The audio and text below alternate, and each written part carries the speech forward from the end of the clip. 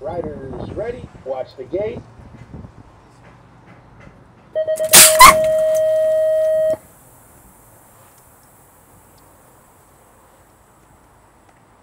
It's the first time I've been to Florida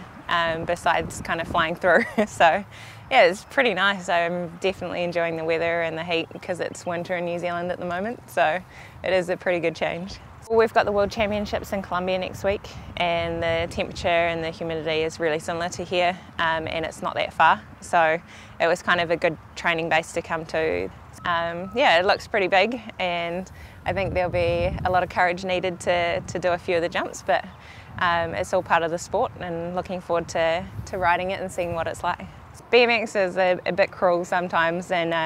yeah, at the moment I'm just coming back from an injury where I broke my arm in 2 places, and I had surgery on my wrist and my upper arm, so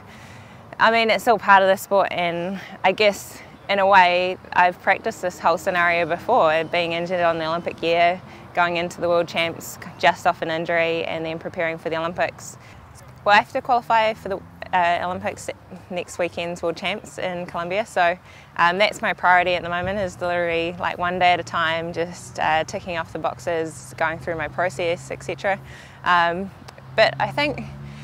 when I won my medal in London, I kind of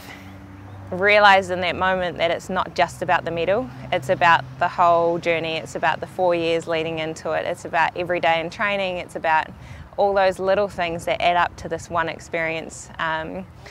Obviously a medal is like absolutely amazing,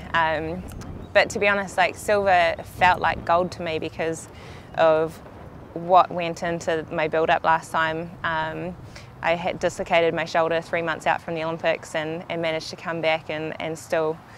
medal, and I rode the best race I possibly could have, and on that day my best was silver, and so I was so proud of myself to be able to give absolutely 100% to that final and to cross the finish line. Knowing that was just, the overwhelming sense of pride was just better than any colour medal I could have gotten.